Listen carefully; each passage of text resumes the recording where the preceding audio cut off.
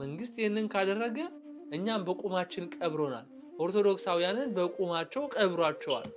ወይንም አብይ ኦሮሞ ስለሆነ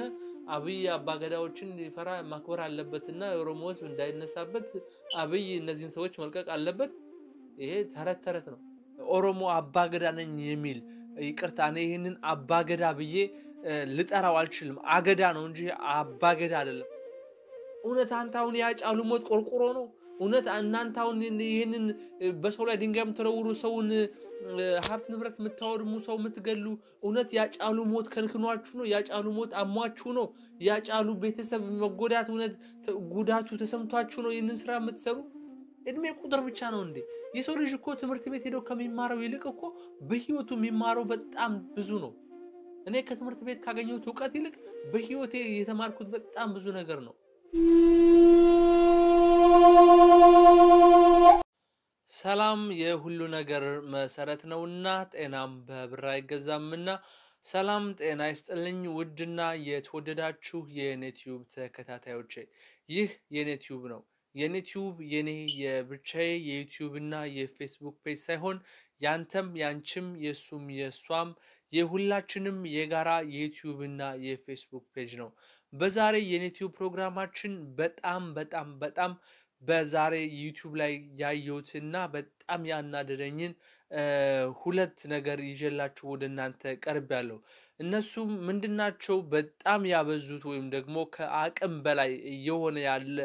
የኢትዮጵያ ፖለቲካ እንግዲህ ሁላችሁም እንደምታውቁት የአርቲስት አጫሉ ወንዴሳን ሞት ምክንያት በማድረግ በኢትዮጵያ ኦርቶዶክስ ተዋህዶ ላይ የተፈጸመውን ግፍና የተፈጸመውን በደል ማንንም የማይረሳው በታሪክ ጠባሳ ጥሎብን ያለፈ ወይም ደግሞ በዘር አስመስለው በብሔር አስመስለው በሃይማኖታችን ላይ ይህ ነው የማይባል ጉዳት አድርሰውብን ማለፉ ይታወቃል ወይንም እንዳደረሰብን ይታወቃል ምክንያቱም በኦሮሚያ ክልል ውስጥ በተለይ በምስራቅ አርሲ ሀገረ ስብከት ማለት ነው የተፈጸመው በደል ክርስቲያናዊ ተኮር ወይም ደግሞ ክርስቲያኖችን ላይ ያተኮረ በብዙ ኦርቶዶክሳውያን ላይ በተለይ ኦርቶዶክሳውያን ላይ ያተኮረ ጥቃት እንደነበረ እንግዲህ ሁላችሁም ታውቃላችሁ ብፁዕ አቡነ ሄኖክ እንደተናገሩት አርቲስት አጫሉ 3 ሰዓት ተኩል ላይ ተገድሎ ከምሽቱ 10 ሰዓት ጀምሮ ደግሞ ህዝበ ክርስቲያኑን ያነጣጠረ ወይም ደግሞ ህዝበ ክርስቲያኑ ላይ ያተኮረ ጥቃት ሲፈጸም እንደነበረ ወይም ደግሞ እንዳደረሱ በኢትዮጵያ ማህበረ ቅዱሳን የቴሌቪዥን ጣቢያ ላይ ቀርበው እንዲሁም ደግሞ በንቁ የጸሎትና የንስሐ መርከብ ፕሮግራም ላይም እንደዚሁ ቀርበው ሲናገሩ ነበር በጣም በሚያሳዝንና በሚያናድድ ሁኔታ ይሁን እንጂ ዛሬ በዩቲዩብ ላይ እንደሰማነው አንድ የኦሮሞ አባገዳ ነኝ የሚል ይቅርታ እኔ ይሄንን አባገዳ ብዬ ልጠራው አልችልም አገዳ ነው እንጂ አባገዳ አይደለም ምክንያቱም በጣም በሚያሳዝን ሁኔታ ወንጀል የፈጸሙ ሰዎችን እነዚህ ይሄንን የሰሩ ሰዎች ሊፈቱና ነፃ ሊሆኑ ይገባል መንግስት ሊፈታ ይገባል አለበለዚያ ግን ችግር ሊፈጠር ይችላል ያለ ሲናገር ሲሰማ ምን ያህል እንደተናደርኩና ምን ያህል አረነው እንዲህ ነው ይልናገር አልችልም ምክንያቱም የኛ ዝምታ እኛ ዝም ያልነው ሳንንዳደድ ቀርተን ነው እንዴ አጫሉ አንድ ነፍስን የሞተ ያውንም ደግሞ የኛው የራሳችን የኦርቶዶክስ ልጅ ነው የሞተው የኦርቶዶክስ ልጅ ሞቶ ኦርቶዶክሳውያን ተገለው ኦርቶዶክሳውያን መገደል ብቻ ሳይሆን አገዳደላቸው እንኳን ሲያስጠላ ሰውነት ክፍላቸውን ቆራርጠው ዘቅዝቀው የሰው ልጅ እንደነ ቅዱስ ጴጥሮስ ሲሰቅሏቸው ዝም ባል እንዲያደረጉ ወንጀለኞችን ፍቷቸው እነሱ ያንን ያደረጉት የአጫሉ ሞት በስሜቱ ነው ተናደው ነው ስለዚህ ካልተፈቱ ሌላ ችግር ይፈጠራል ብሎ ሲናገር ምን የኛስ ላይክ የኛ እነዚህ የሞቱት 239 ነፍሶች ነፍስ አይደሉም እንዴ የነሱ ጉዳይ ሳያናድድም ሌላው ማህበረሰብ ሌላው ኢትዮጵያዊ አይናደድም ኦርቶዶክሳዊው አይናደድም ኦርቶዶክሳዊ just ኦሮሞዎች ብቻ ወይ ደግሞ ኦሮሞ ሙስሊሞች ብቻ ናቸው የሚናደዱት ናቸው የሚናደዱት እና አባገዳዎችም ይሄን አያደርጉም ምክንያቱም አንድ ሰው ጥፋት ካለው እንደ ጥፋቱ ሊቀጣ ግድ ይላል በአባገዳ ስርዓት እስከምናቀው ያባገዳ ስርዓት ጥፋተኛን ለይቶ ጥፋተኛን ለጥፋት ያቀርባል እንደ ባህል እንደ ወጉ ይቀጣል ይሄ ነው ህጉ ይሄ ነው ስርዓቱ እንዴት ሆኖ ነው ወንጀለኛ ቤተክርስቲያን ያቃጠለ በስንት ምዕመናንን የገደለ በስንት በመቶ ምናምን የሚቆጠሩ በሺ የሚቆጠሩ ሰዎችን ሀብት ንብረት የሰረቀ ስንት መኪና ያቃጠለ ስንት ፎቅ ህንጻ ያወደመ እንዴ ይሄን ሁሉ ስራ እየሰራ ሰው እንዴት ነው ይፈታ ልቀቋቸው ማለት ምን አይነት አማርኛ ነው አልበለዚያ ሌላ ችግር ነው የሚመጣው ምን አይነት ችግር ነው የሚመጣው እንደውም ችግሩ መጣ አስረግጬ ልንገራችሁ ችግሩ የሚመጣ መንግስት እነዚህን ሰዎች ፈርቶ ከለቀቃቸውና እነዚህ ሰዎች ነፃ ከወጡ ነው ችግሩ ሊመጣ የሚችለው መንግስት ዝምታ መርጦ ከሄደ ቤተክርስቲያን አሁንም ዝምታዋን ከቀጠለች ትልቅ ችግር ይፈጠራል ቤተክርስቲያን አንገት ያስደፉ አላህ አክበር እያሉ ቤተክርስቲያን ላይ ድንጋይ ሲወረውሩ የነበሩ አላህ አክበር እያሉ ትምህርት ቤት ሲያቃጥሉ የነበሩ እነዚህ ጽንፈኛ እነዚህ አክራሪዎች እነዚህ እነዚህ እንደዚህ በመገልጽበት ቃል የለኝም ለሀገር ሸክም የሆነ አሳሰብ ይዘው ኢትዮጵያን ወደፊት ሳይሆን ኢትዮጵያን ወደ ታች እንደ ካሮት ወደ ታች የሚያሳድጋት ወደ ታች የሚጎትታትን ነገር ይዘው የመጡ ሰዎች ካለምንም ቅጣት በነፃ ልቀቋቸው ምን አይነት አሳሰብ ነው ያለ ምን አይነት አባገዳነት ነው ይሄ አባገዳነት ማለት የትኛው ይቅርታ ይመስለኛል ጀስት እኔ በስልክ ስለነበረ ጀስት ያባገዳ ስም አባገዳ ነኝ ብሎ ተናገረ እንጂ እውነት ትክክለኛ አባገዳ ጥፋት ያጠፉ ሰው የገደሉ ሰው ከመግደል አልፎ ሰውነቱን ቆራርጠው ሰውን ቆራርጠው የገደሉ ያ አልበቃቸው ብሎ ደግሞ ሰው ዘቅዝቀው የሰቀሉ የባለፈው አልበቃ ብሎ ዳግም በዚህ ሰዓትም ዘቅዝቀው የሰቀሉ በባለፈው እንደ ወያኔ እንዲያርጎ 27 አመት ምናምን ተባለ እሺ እንደው ይሁን የጭካኔ መጨከናቸው አሁንም በዚህ ሰዓት ኦሮሞ እየመራ ኦሮሞ እንኳን ቢባል ኦሮሞ ነው እየመራ ያለው በዚህ ሰዓት እኮ በብሔር ብንሄድ እንኳን እኔ በብሔር እኔ አይመለከተኝም እኔ ኦሮሞ መራ አማራ መራ ትግሬ መራ I don't have like እኔ ችግር የለብኝም ነገር ግን አንድ እምነትን ያነጣጠረ ስራ ግን ሲሰራ ዝም ተብሎ ሲታይ ያማል በጣም ያማል ኦርቶዶክስ ብትጠፋ ኦርቶዶክስ ብትቃጠል በቃ አጫሉ ስለሞት አጫሉ እኮ የኛ ልጅ ነው የኦርቶዶክስ ልጅ እኮ ነው አጫሉ ለንሳ ሞት ሳይበቃ በድንገት መንገድ ላይ በጥይት መገደሉ እኮ የሚያሳዝናት የጎዳት እኮ ቤተክርስቲያንን ነው አንተን አይደለም አንተን ምንድነው የጎዳ አንተን እውነት አንታውን ያጫሉ ሞት ቆርቆሮ ነው እውነት እናንታውን ይሄንን በሰው ላይ ድንጋይም ተረውሩ ሰውን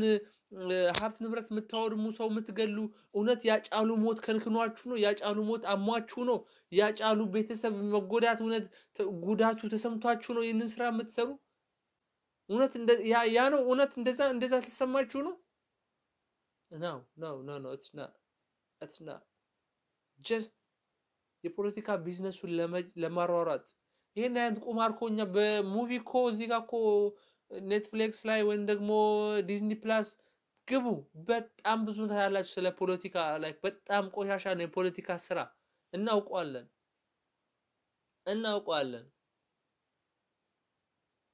ፖለቲካ ሳይንስ ባናጠናም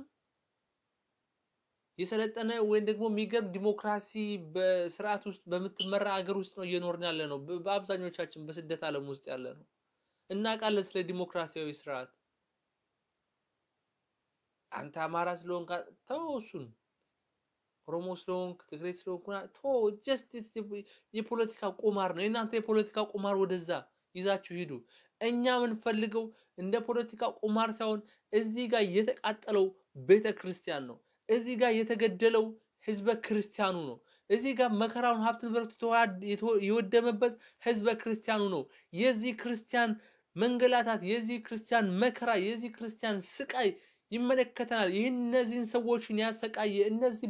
በመቶ በሺ የሚቆጠሩ ክርስቲያኖችን አሁን በዚህ ብርድ ሰዓት ከቤታቸው ተፈናቅለው ቤተክርስቲያን ስር ተኝተው ያሉ የነዚህ ጉዳይ ይመለከተናል እነሱ እንደዚህ የሆኑ እኛ ዝም ብለን ልናይ መንግስት እነኝን የፈጸሙ like ወንጀለኞችን በነፃ እንዴት ነው ሊለቅ የሚችለው እንዴት ነው ያዛቸው እነዚህ ወንጀለኞች በነፃ ሚለቅ እንደዛ ካረገማ መንግስት በግልጽ ኦርቶዶክስ ላይ ጦርነት አወጇል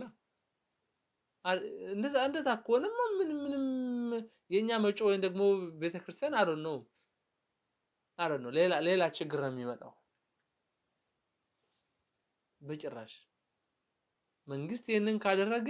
እኛም በቁማችን ቀብሮናል ኦርቶዶክሳውያንን በቁማቸው ቀብሯቸዋል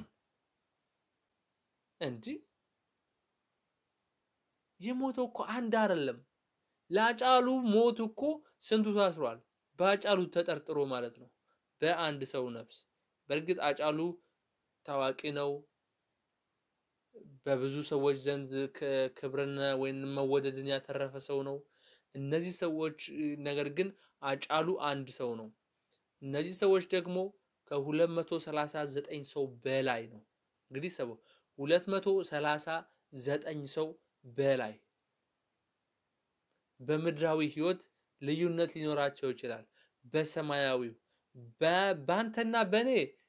ላጫሉ በመሰጠው ክብር ወይ ደግሞ ላጫሉ ባለን ቦታ ላጫሉ ዘፋኝ ስለሆነ እነዛ ዘፋኝ ስላልሆኑ ልዩነት ሊኖረው ይችላል በእግዚአብሔር ዘንድ በቤተክርስቲያን ዘንድ በክርስቲያኖች ዘንድ በእውነተኛው ስንመጣ ግን ያጫሉ ነፍስም የነዚህ የ239ኙ ነፍስም እያንዳንዷ አንድ እንደ አንድ ነው የምትቆጠረው እናንተ ላጫሉ ሞት ወይንም ባጫሉ ምክንያት ያን ሁሉ ህዝብ ስትገሉ ያን ሁሉ ቤት ሀብት ንብረት ስታወድሙ ያን ሁሉ ስታረጉ ዝም ወይም ደግሞ በነፃ እንድትለቀቁ ነው ታዲያ ለነዚህ ለሞቱት ለ239 ሰው ያማራው ህዝብ ወይም ደግሞ የጉራጌው ህዝብ ተነስቶ የኦሮሞን ህዝብ እንደዛ ቢያደርግ ለነዛ ነው ተብሎ ዝም ይባላል ዝም ትላላችሁ እንደዛ ተብሎ አሁን ያማራው ህዝብ ወይም ደግሞ የሌላው ብሔር መጥቶ የኦሮሞን ህዝብ እንደዛ ቢያደርግ አንድ ሰው ገላችሁ እናንተ እንደው የተገደለው ሰውስ እንግዲህ የተናገርኩ ነው በትንሹ የሚታወቀው እንደዚህ በግልጽ 239 ሰው ነው የተባለው ሀብት ንብረታቸው የወደመ እንትን ያለውስ ማት ነው አሁንም እንኳን በቤተክርስቲያን ውስጥ ተጠልለው ያሉ ሰዎች ቁጥር እልፍ ነው በየቤተክርስቲያኑ ያሉ በተለይ በምስራቅ አርሲ ዞን በሻሸመኔ አካባቢ ማለት ነው ይሄ ወንጀል ነው እየተፈጸመ ያለው ይሄ ድርጊት ነው እየተደረገ ያለው ይሄንን የሚያደርጉ ሰዎች እነዚህ የተያዙ ሰዎችን መንግስት ካልፈታ ሌላ ችግር ይሆናል መንግስት እነዚህን ሰዎች ሊፈታቸው ይገባል ብሎ አፉን መልቶ ሲናገር ትንሽ ስቀቀን ትንሽ አፍረት ትንሽ አሸምምም እድሜ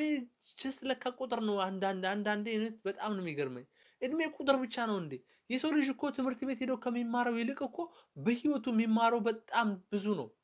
እኔ ከትምህርት ቤት ካገኘሁት ዕውቀት ይልቅ በህይወቴ የተማርኩት በጣም ብዙ ነገር ነው በህይወቴ እውነተኝነትን ሐቀኝነትን እንደዚህ እውነት መመስከር ነው የተማርኩት just በህይወቴ ነው እንጂ ትምህርት ቤት ሄጄ አይደለም ግን ትምህርት ቤት ካገኘሁት ዕውቀት ግን እንዲህ ያገኘሁት ይህ እውነታ ይበልጥብኛል ለኔ ብዙ ተምሬያለሁ እንደዚህ በህይወቴ እንዴት ነው አንድ የሀገር ሽማግሌ አባገዳ የተባለ ይሄንን ወንጀል የሰሩ ሰዎች በስሜት ስላደረጉ መንግስት እነዚህ ሰዎች ሊፈታ ይገባል እንዴት ምን አታሳሰብ ነው ይሄን ያደረገ አብይ ነው አብይ ሸኔዎችን ሂዳችሁ አባገዳዎች በሽምግልና አምጧቸው ምናምን ተብሎ ተልካችሁ መቻ መጣችኋቸው በስርዓቱ ተልኳችሁ ይያለ እውነቱን እናወራ እኔ ስለ ፖለቲካ ማውራት አልፈልግም ሲጀምር አውቃለሁ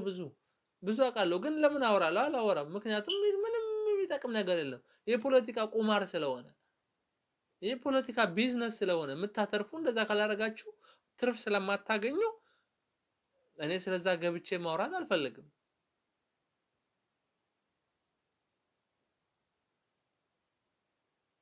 ግን በቤተክርስቲያን ላይ ይህንን ወንጀል እየሰሩ ይህንን ነገር ይህንን ድርጊት ያደረጉ እነሱ ዝም ብሎ አብይ ቢፈታቸው ቤተክርስቲያን በዝምታ እነዚህን ሰዎች ከመጠየቅ ትታ በዝምታ ካለፈች ራሷ ቤተክርስቲያን ለውድቀቷ ተጠያቂ ትሆናለች ራሷ ቤተክርስቲያን ማለት ነው ዶክተር አብይ እንኳን ይህንን በዝምታ ቢያልፍ በሚገባው በህግ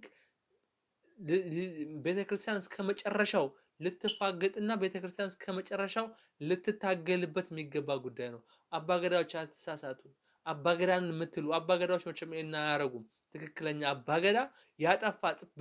በልክ የተያዘ ጥፋቱ የታወቀው ሰው ይህንን ወንጀል የፈጸመ ሰው ከተያዘ ሊቀጣ ይገባል። የፈለገ ስሜት ለምን በስሜት ብድ አይልም? ሰው እኮ በስሜታዊ ሆኖ እኮ ነው ሰው የሚገለው አይደል እንዴ? ስሜታዊ ስለሆነ እኮ ነው ሰው የሚገለው። ወይም ደግሞ አቅደውበት አስቦበት ማጥፋት ፈልጎ ነው ሰው የሚገለው። ሲጀምር ስሜታዊ ስለሆኑ አይደለም። አጫሉ ወንዴሳ 3 ሰዓት ተኩል ተገሎ 10 ሰዓት ላይ ሀብት ንብረት ማውደም ሰው መግደል መግባት በምን ቅጽበት? ያውኑ ደግሞ እንግዲህ የተገደለ አዲስ አበባ ይሄ ነገር የተፈጸመው ሻሸመኔ እንደዚህ የሚሰራ ደግሞ ሻሸመኔ ይሄ ሆን ተብሎ ታቅዶ ተሰርቶ የተቀመጠ ነገር ካልሆነ እንዴት ሆኖ ነው በስሜት ሊሆን የሚችለው? በስሜት ቢሆንም ይሄንን ወንጀል እስከፈጸሙ ድረስ ከተያዙ እጅ ከፍንጅና መረጃ ከተገኘባቸው ካለ ጥርጥር ፍርድ ይገባቸዋል። ዓለማዊ ፍርድ ይገባቸዋል።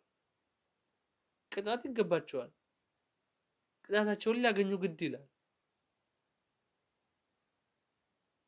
እንጂ ገና ለገና ኦሮሞ ስለነገሰው ወይንም አብይ ኦሮሞ ስለሆነ አብይ አባገዳዎችን ሊፈራ ማክበር አለበትና ኦሮሞ ህዝብ እንዳይነሳበት አብይ እነዚህን ሰዎች መልቀቅ አለበት። ይሄ ተረት ነው። ሌላውን ህዝብ እንደ ህዝብ አለመቆጠር ማናቸው እነ ቲፒኤልኤፍ ነው ምናምን የሚባለው ሌላው ሁለተኛ ህዝብ ነው እኛ አንደኛ ህዝብ ነን ምናምን እንዳሉት እናንተ ራሳችሁን አንደኛ ሌላውን ሁለተኛ በገዛ ሀገሩ እንደ ሁለተኛ ህዝብ ልታዩ አስባችሁ ከሆነ I'm sorry ቲፒኤልኤፍ መሰለኝ እኛ በሀገራችን እንደ ሁለተኛ ዜጋ እንታያለን ነው ሁለተኛ ዜጋ ምናምን ያለ ብቻ ሲያወራ ሰምቼው ነበር የሆነ ጊዜ። ፖለቲካ ብዙም አልወድም እሰማለሁ አንዳንዴ ቁጭ ብዬ ያገሬን ፖለቲካ ምክንያቱም መስማት ከማወቁ ክፋት የለውም ከሚል እሰማለሁ። ባላወራም ሰው ጋር እጄ ተቀላቀየ ባላወራም እሰማለሁ። የተለየ ሁሉንም የፖለቲካ ድርጅት የቲፒኤልኤፍንም ኦነጉንም አማራውንም ሁሉን ብልጽግናን ሁሉንም የፖለቲካ ድርጅት ሚሉትን እሰማለሁ። እያንዳንዱ ፖለቲከኛ ማለት ምን እንደሚል ሐሳቡ ምን እንደሆነ ብዙዎችን እሰማለሁ። አሮንከ የማንንም ፖለቲካ የምደግፈው ፖለቲካ አሳሰብ ያዘልኝ ለኔ የለም። ስለዚህ አንድ የምደግፈው ፖለቲካ የለኝም። ያ እንዳለ ይሁን አይመለከተኝም። እኔ ፖለቲካውን ተውት። ነገር ግን እነዚህ ሰዎች የፖለቲካ ጉዳይ ሳይሆን የሽብር ጥቃት በተለይ ደግሞ የኢትዮጵያ ኦርቶዶክስ ተዋህዶን ላይ ያነጣጠረ ማይሆን ወይም ደግሞ ወንጀል እስከተሰራ ድረስ ይህንን ወንጀል የፈጸሙ ሰዎች በህግ ሊጠየቁ ግድ ይላቸዋል። ይሄንን አቁሙ። አባገዳነን ስርዓት እንደዚህ አክብሩ ምናምን ምትሉ አባገዳነን ባዮች ስርዓት ብንይዝ ሁላችንም ተከባብረን እንደ አባገዳነታችሁ አባገዳ ብለናችሁ አክብረናችሁ እናንተም ልጆቼ ብላችሁ አክብራችሁን በስርዓቱ ምንኖር ከሆነ እንኑር። ምክንያቱም እኔ ማንንም በማብጠልጠል መጥራት አልፈልግም። አክብሬ እናንተ ማክብራችሁን ተከባብረን ሳንደራረስ እንኑር። እኔም እናንተ ጋር መድረስ አልፈልግም። እናንተም ደግሞ በእምነቴ እንድትደርሱ አልፈልግም። ይሄ በቤተክርስቲያን ላይ የተሰራ ወንጀል ነው። በእምነት ብቻ ሳይሆን ይሄ በሀገር ላይ የተሰራ ወንጀል ነው። በሀገር የመጣ ነገር በሀገር የተፈጸመ ወንጀል ግን ጀስት እኛ አባገዳዎች ስለሆነ ይሄ ነገር ነፃ መሆን አለበት ማለት ለኔ ቅጀትና እብደት እንጂ የጤነኛ ሰው አሳሰብ አይደለም። ስለዚህ ከዚህ ድርጊታችሁ ልትቆጠቡ ይገባል። ይሄንን ለማለት ነው። እንግዲህ በቀጣይ ደግሞ በሌላ ስራ እንገናኛለን። መልካም ጊዜ መልካም ቆይታ። ወንድማችሁ መኳንንት ገስ ነበርኩኝ። ቸር ሰንብቱ።